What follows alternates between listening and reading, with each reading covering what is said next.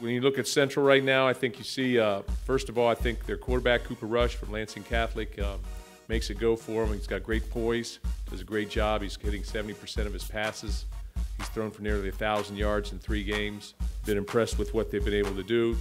They've had opportunities to win all 3 games. They're 1-2 right now, but opportunities to win both against Okie State and against Syracuse. So they've played some Power 5 teams.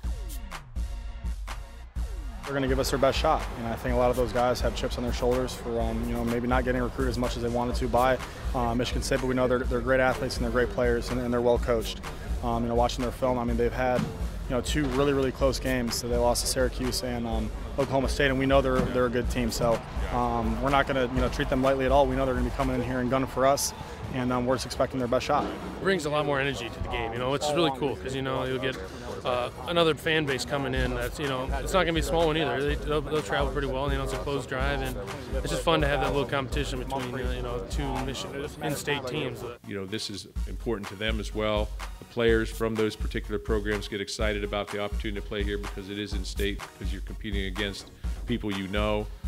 Same with us. We're competing against people we know, our players know. When games are a little bit more interesting and more personal, it's good for college football. I just think we just got to continue doing what we're doing. I think run the ball. We got to run the football. Continue executing the pass game like we've been doing.